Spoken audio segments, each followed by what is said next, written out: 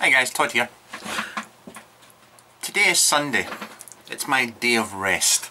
Well, it's not really. I'm usually out here doing reviews on a Sunday. I'm just...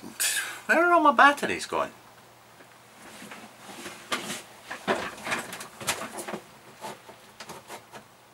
Come to daddy. There we go. Sorry about that. Right, to start, this is not going to be a review. It's not going to be a tutorial. It's not going to be... This is me chilling out on a Sunday, and I thought that I would come out into the shed and discuss something. And that thing that I'm going to discuss is my little old passion for these things.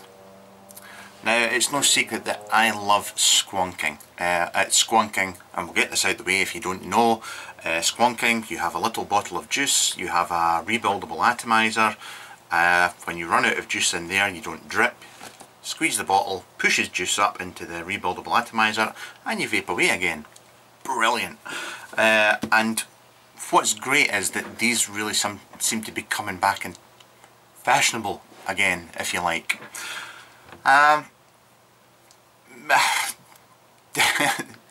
not even going to get into prices. I'm not going to get into... All I will say to you about everything I'm discussing here, these boxes are made by a guy called pdib, Peter Dibby.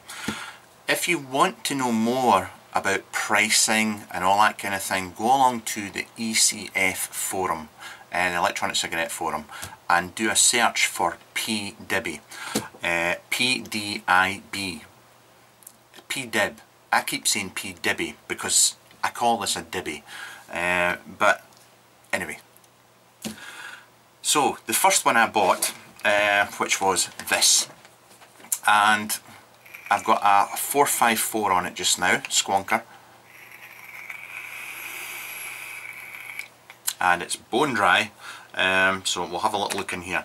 Now, I didn't really know about these. I wasn't on ECF following the forum or anything like that, and then one day on my own forum this guy posted an example of his work, and I just kind of so I just kind of left it, you know. I didn't say anything else about it or whatnot. And then I went on to ECF and I signed up on the list and whatnot, and my team came up and this was built for me. Price wise, I'm not going to tell you because my wife might be watching.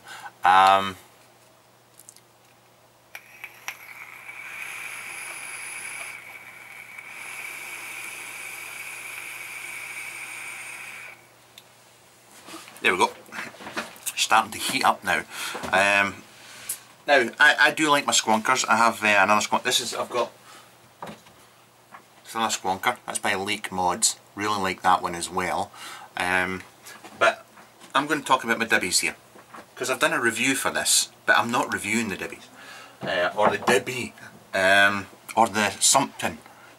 If you go along to the ECF thread, it's a strange place. It really is. I don't know whether it's called the dibby, the dib, the something, S-U-M-P-I-N. It just seems to change names as the days go by. It's a little community. It's they're nice guys. It's just, but when you buy one of these, you are getting into a little community of folk, and that's one of the nice things. You know, and there's so many communities based around mods and mod makers. Some of them, you know, become serious fanboys, and you know, if you say anything bad about them, they'll come out and burn your house down. Which is fair enough. We all have our own little things. The other thing about this video is there'll be no edits. There'll be no. I'll stop, pause, So if you don't like me, if you don't like the way I speak and all that, then, you know, go on, bugger off now. If you want to know more about this, then keep watching. So, I think what I'll do is I'll change the camera. I'll move the camera and I'll show you them close up, and as far as comments on woods and materials and all that, do you know, I don't really care myself. I just think it works, and it works really well. But we'll go in for a look. I've not polished this up or done anything with it. This is how I use it, you know, on a regular basis. So I can grab this little bit here, grab this little bit here, pull it off, drop my battery out, and this is the main piece of the mod. And you can see it's a bit of wood. We've got magnets going on up in here, magnets going on in the bottom. We've got a post that runs right through. Little posts going on here. There's your contact. You can oh, see, this is the thing, I should really do my homework, but like I said, this is just me waffling with you guys. Some people, they've got like, you know, the fuses, like 20 amp fuses, 5 amp fuses that you get for cars. Well, some of the guys are running them in here, but you know, I've just got this big beastie going on, and it just connects like that. Love it, I absolutely love it. This material here, I mean, you can get your own material and you can send it to Peter, and he will make the mod out of the material you send. But this was, I just asked him to surprise me and just make something that he thought I might like, and I absolutely love this. As you can see, here's the bottle of juice. Push the bottle, keep an eye on this, and that gets pushed up straight through the hole in the bottom of your rebuildable atomizer, and soaks your cotton or your wick. Your battery, I'm just going to pop that in there like so. Drop a bottle down there, and that's it. Simple but elegant design. It's a beautiful thing to hold on to. It's just wood. I mean, what else can I say? You know, obviously it's mechanical. It's got you can adjust the throw in the button. You can make many adjustments with this thing. It's quite ingenious. I can stick my, just to show you, you know, you've got a hole in the bottom of your Atty. Screw that on, and there we go. And that's my pdib, or my dibby as I call it now, and it's lush. Now that's the mechanical one. This one is a special one. This was a present. This was sent on to me by Peter, and there's a guy, if you go on ECF and look for a guy called Gdeal, Golf Delta Echo Alpha Lima, Gdeal, or just search for printed DNA 30 bottom feeder, because this, whilst it looks very similar, has this.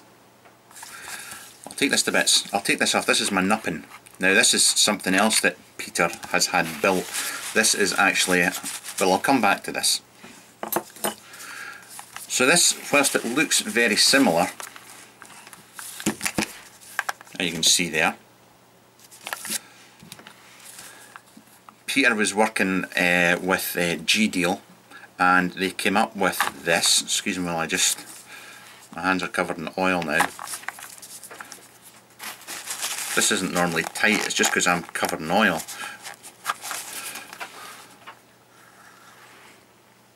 Doink.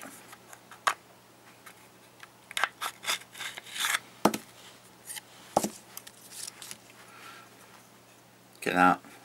This is 3D printed. There's actually a DNA 30 chip or board in there, and you've got your usual up and down, and this is a working prototype, if you like. This is, you know, it's not what you call a final retail version or anything like that. So this is, it's a little bit rough around the edges, but it works perfectly.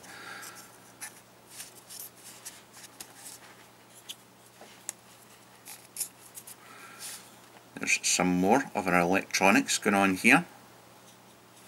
and of course we have a little bottle of juice which squonks up through here, and we have, this isn't a mechanical firing button, or it's not a mechanical mod, so I'm just going to, I always forget which way this goes, that just slides in there like so.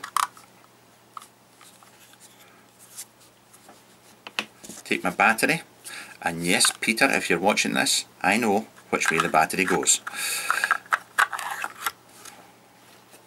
Take this, and that little push is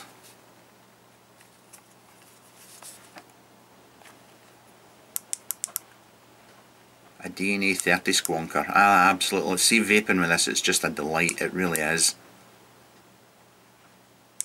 So that's my dibby with a little bit of regulation going on. Once again, go and search ECF for you know, Gdeal. I think these boards are actually available. You know, you can actually buy these bits yourself. You can buy the printed shell, so you can build your own one. But yeah, it's pretty impressive. Well, when I say it's pretty impressive, it works well. Just remember DNA 30 to always put your battery in the right way.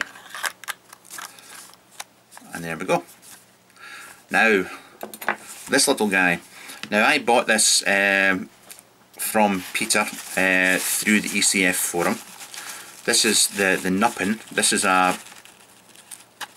little bottom-fed dripping atomizer, or squonking atty.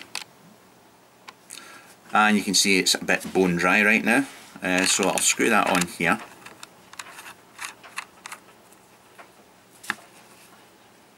See if I push the bottle.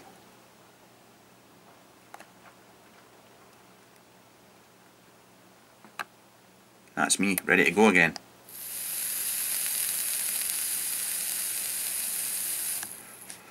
Right, what I'll do is I'm going to pause this, and I'll take this build out and show you it. So here we go. Right, you get a little Allen key with it, a tiny little Allen key, and you've got two screws, Allen keys there, and they are for, you know, they create a little hole in either side, you know, for getting your wire through, and that's your earths and your positive in the middle. And you can see you've got a little hole going on there. Juice obviously gets squonked through the hole there, comes up in there, and yeah, it's a tiny little chamber. It is tiny. You can get copper and brass and stainless steel. I got all three, and they just slide on and off like that. And you can run this in a single, you know, you've got three holes going on there, so you can run this in single or dual coil configuration. I've been running it in dual because it's just bloody awesome in dual. As you can see, the chamber is, you know, it's tiny, it's so small, but yeah, I'll go and get a couple of coils. I'll probably use 0.3mm Canthal. Whatever that is in AWG, I have no idea, but hey, I'm in the UK. Right, I'm going to be all fingers and thumbs here because I'm kind of doing this back to front on camera, and it's quite a small little space this to work in. But you can see that, you know, what you've got your coil here, I've got it wrapped around there. You know, one wire's got to go through the middle hole, and the other wire's going to sit here. Basically I want one coil to sit here and one coil to sit round the back. So what you've really got to do is you've got to have a short end, because, you know, this is going to sit in here. Now you can kind of work it out yourself where you want to cut it. What I kind of do, and I'm doing this on camera, is I want the coil to sit like that. So I'm going to cut the wire almost, you know, where that little grub screw is there. I'm just going to cut it there, so that I've got my height and I know how far I've got to cut it. I'll cut it in the wrong place obviously, because that's what you do when you're filming things in camera, but you know, there we go, I've just got a little bit cut there.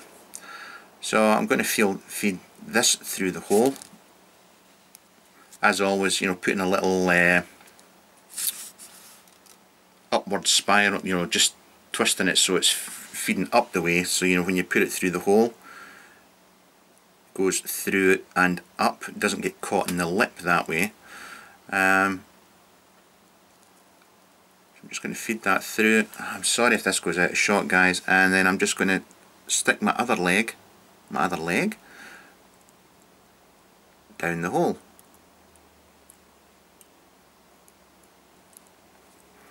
Right, I want to try and pull that wire through. Let's get this a bit tighter in there. Right, that's just about doing me fine. Pull this out just so you can see what's going on here. Can you see what I'm kind of up to? Right, I'm just going to tighten this off just now. If I can find that little Allen key screw thing, because it's so small and I keep losing it. Don't tell me I've lost it again. Ah, for the bejesus, begorum. Right, so I'll tighten that off in there. I'm just holding that coil in place. And there we go. Pop that out. Right, so as you can see, I've got my coil there, and you know, this isn't tightened off, but you know, I can put that through there and I can lift this into position. So that's me kind of got one going on there just now, and I'm just going to pull this to the side and get it out of the way. Right, let's pop another one on. Listen, I've kind of got my coils roughly in place where I want them, and that'll do me right at this second in time. That'll do me. So I'm just going to tighten off the positive terminal. Yeah,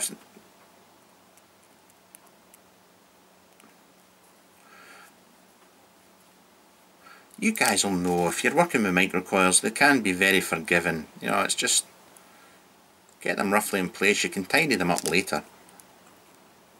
So that's me. I'm just going to cut these wires off now.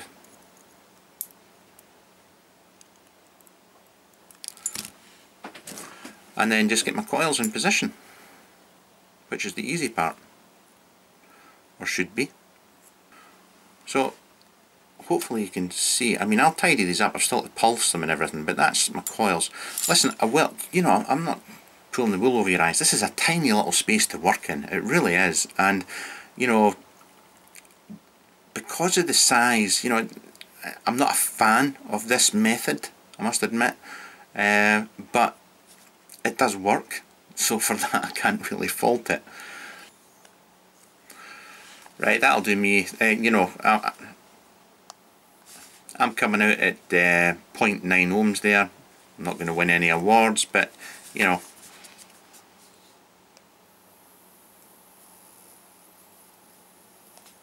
super. You can see that the height of them, you know, they're above this lip here. You know, I just want to make sure that, you know, when I put this cap on, that the coils are going to be sitting right in front of the air holes, which is the important thing. And also keeping them up high means that I can get more wick down and round the well here. So I'll go and put some wick in here. Now I've put some Japanese cotton in here. Listen, the thing about you know, this is a tiny little bit of gear, and you know, you do not need a lot of cotton in here, because once you push that, it just, you know, it saturates it. So you've always got cotton. Your cotton just, you're not dripping, your juice is there, so you don't have to worry about how much this thing holds, because just a little press and by jingo, you know, she's away. I just want to make sure my cotton's, you know, saturated, my coils nice and freely exposed, and do you know, I'm quite happy with that. Listen, if you go along to the ECF thread, you're going to find lots of different ways to build this. I mean, this is just a bog standard build that for me is the least hassle, and I like to vape with it. It's what works for me. Everybody's got a different build, but you know, if it works, great. Even if the coil doesn't have a name, it doesn't mean it's bad. Right, I'm going for a vape. I didn't want this turning into a bloody tutorial. This was just to show how I'm building mine up, and so I'll just put my sweet little drip tip on. I need a drip tip. I'm going to use I'll use a wooden one. There we go.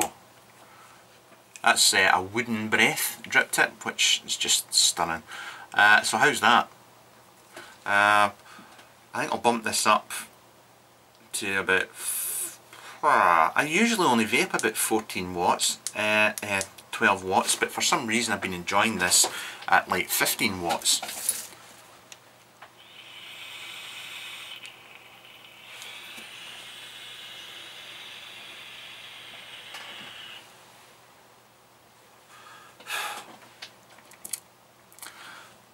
This thing's tiny. I mean, it's absolutely tiny.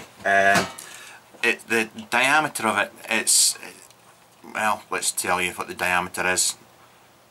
About 18. Sorry, yep, just about 18.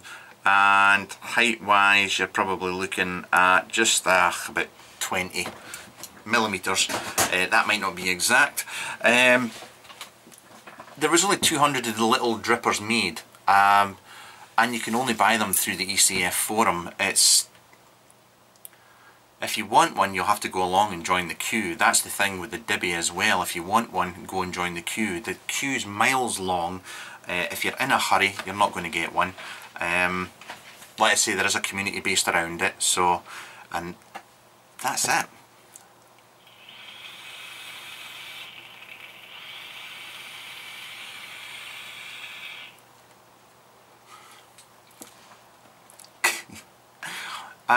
I love this setup, I really do. This is perhaps my favourite setup of all time.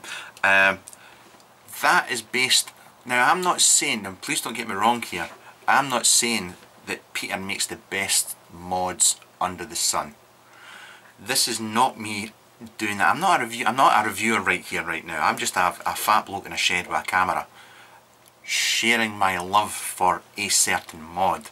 That's all I'm talking about. If you watch this, you watch it. If you don't, you don't.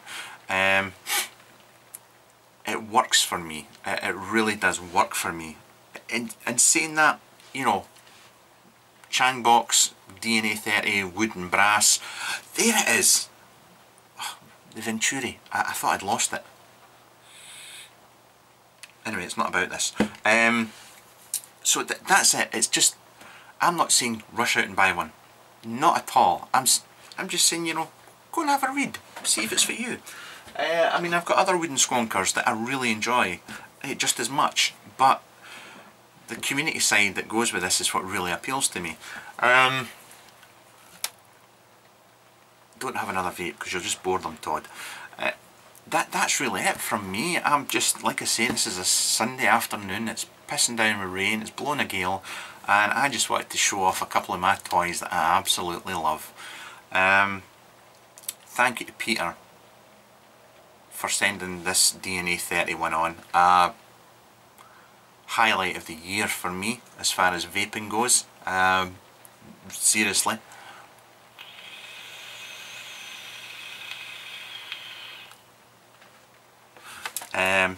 Remember that you know, the guy that did Gdeal, and you know, you can go along, he sells, you know, he'll make the innards for you and whatnot. Just go and have a troll through ECF. I'm going to stop now because I'm just fucking rambling. The nipping, the sumping, the dibby, the box, whatever they're calling it today, it's my thing that I love. To you guys that managed to sit through all this and say, my God, he talks some shite, thank you for lasting this long. And I'll just say one last time, go along to the ECF forum and have a read if you're interested at all. I'll give it this as a user, as a reviewer, right, as a reviewer, long list. You've got to wait a long time. Not the cheapest bit of gear under the sun, not by a long shot. Is it worth the money? To me, yes it is. I bought my dibby and I bought my nuppin, gladly bought them, and I think they're worth every penny. As a reviewer, there are, if you want to get into squonking and whatnot, there are more accessible options out, like the Lake. You know, you could get a hold of one of these a lot quicker. There's a quicker turnaround for these, and you know, this is a good mod. I've reviewed it, and you know, I can kick this. It's 18650 or 18500 kicked. It vapes, you know, it's a squonker. It's made out of wood and it's got a little bit of brass, so I love it. So if you're looking for something now, you know, there's that kind of thing. If you want to get into squonking, there's, you know, Sunbox, and there's loads. The Italians seem to be the ones that are making all the squonkers. But then you've got American. Right, I'm going. We'll see you later. And, you know, this wasn't a review. Bye bye. See you later.